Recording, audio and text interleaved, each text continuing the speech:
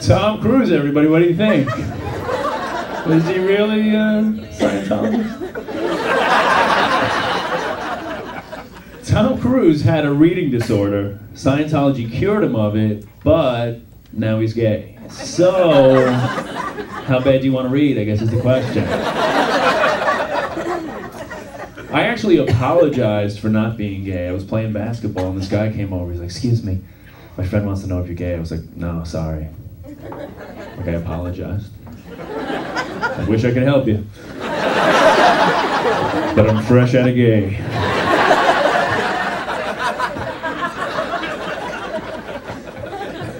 I don't know what made him think I was gay, if it was my jump shot or my cut-off denims. A hint of pocket just below the tassels. Maybe my NSYNC baby tee. Tied up to a delicious knot.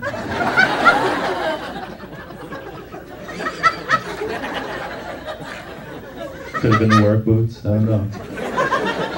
I don't know what's the point.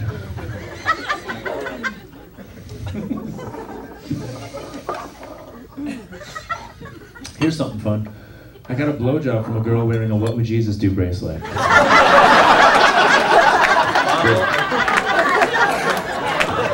It was a Christmas miracle.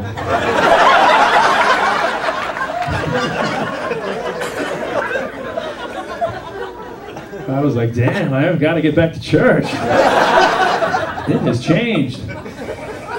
Luckily, she was good. That would have been awkward if I had to correct her. Jesus would use less tea.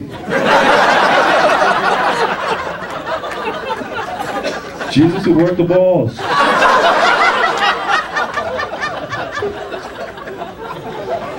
Jesus would work the balls.